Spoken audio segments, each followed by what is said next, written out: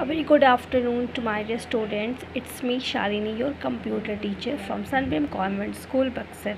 Students, today I'm going to start the session of class 3rd computer. In this video, I'm going to tell you about the very important topic that is about CPU and its components. So starting from the first topic, that is CPU. CPU is actually Central Processing Unit. The full form of CPU is Central Processing Unit. It is also called the brain of computer, which controls the computer system. जो CPU होता है इसे हम brain of computer कहते हैं, कि computer का दिमाग जिसे कहा जाता है वो होता है CPU, जो कंप्यूटर सिस्टम को भी कंट्रोल करता है, कैलकुलेशंस करता है, and also you displays the result on your monitor screen.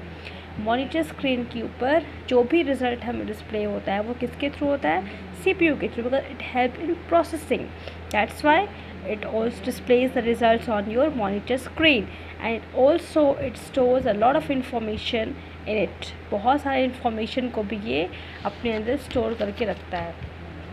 Now the very important topic, that is the components of CPU. There are three components of CPU: ALU, CU and MU.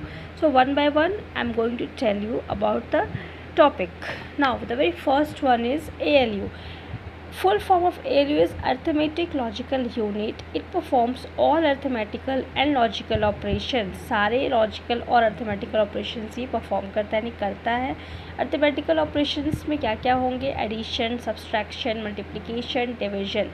ये जो बहुत ही basic से mathematical calculations होते हैं ना, that comes under the list of arithmetical operation like addition, subtraction, multiplication and division.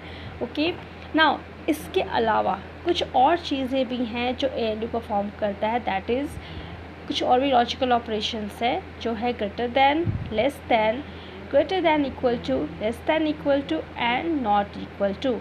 So this function is performed by ALU. What is the function of ALU? To perform all the arithmetical and logical operations, including the very basic mathematical calculation. Now the next one is CU, control unit.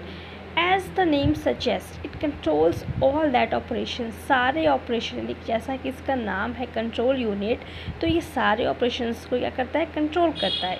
This unit of computer works like a controller of processing. ये controller of processing के तहत या उसकी तरह काम करता है. It controls the movement of information between the memory, ALU and other parts of computer. ये सारे इंफॉर्मेशन के मूवमेंट को भी कंट्रोल करता है जो मेमोरी, ALU और दूसरे पार्ट्स ऑफ कंप्यूटर के बीच होते हैं. Now the next one is MU. Full form of MU is memory unit. It stores the data either temporarily or permanently as desired by the user. ये क्या करता है, data को स्टोर करता है या तो टेम्पररी या तो परमानेंटली, जैसा कि यूज़र को ज़रूरत होती है या उसके अनुसार. This information in the memory can be changed और इरेज्ड. जो इन्फॉर्मेशन होता है इस मेमोरी में उसे हम चेंज भी कर सकते हैं और इरेज भी कर सकते हैं, मतलब उसको बदल भी सकते हैं. जो भी इंफॉर्मेशन इस मेमोरी के अंदर होता है उसे हम या तो चेंज कर सकते हैं, बदल सकते हैं, या उसे मिटा भी सकते हैं और उसे वापस भी ला सकते हैं. जब भी मुझे ज़रूरत पड़ेगी हम उसे वापस भी ला सकते हैं. We can also retrieve got back when needed. Now this is all about the main components of CPU, ALU, CU and MU. Now students, what you have to do you just have to comment me in the comment section the full form of ALU, CU, MU and CPU. Only 4. Okay, 4 full forms you have to comment me in the comment section after watching this video. Now moving forward, we are going to start the topic mouse. What is mouse? जैसे कि मैंने पहले भी videos में पढ़ा चुका है, बताया है माउस के बारे में होता क्या है. सो इट इज़ बेसिकली और सिंपली अ इनपुट डिवाइसेस और pointing device that is connected to the CPU bye a wire cable, जो कि CPU से जुड़ा होता है एक वायर केबल के through. It is use two point and select our desired objects and options by clicking on the monitor screen. इसका काम क्या होता है, पॉइंट करना और जो भी मेरे डिज़ायर्ड ऑब्जेक्ट्स हैं, इमेजेस हैं, उसे सेलेक्ट करना ऑप्शंस के थ्रू कैसे? क्लिक करके ऑन दी मॉनिटर स्क्रीन पे क्लिक करने के बाद it's pointer moves in the same direction where we move the mouse. जब भी हम जिस डायरेक्शन में माउस को मूव करते हैं उस डायरेक्शन में उसका पॉइंटर भी मूव करता है। The most commonly used mouse today is scroll mouse. आज के डेट में सबसे ज़्यादा यूज़ होने वाला जो माउस है वो है स्क्रॉल माउस, जिसमें 2 बटन्स होते हैं और बीच में सेंटर में एक व्हील होता है।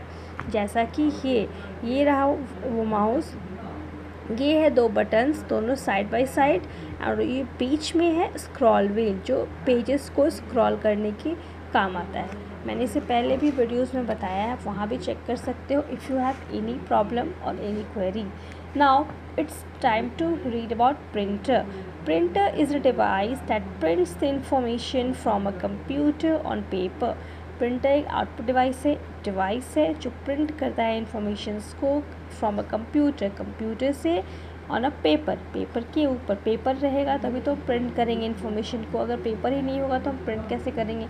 सबसे पहले प्रिंटर में हम पेपर को पुट करते हैं जो भी मुझे प्रिंट कराना होता है, देन वो उसके हेल्प से पेपर में प्रिंट होके बाहर आता है। जो हमें बाहर में मिलता है ना, what ever we get as an output on a paper that is called hard copy.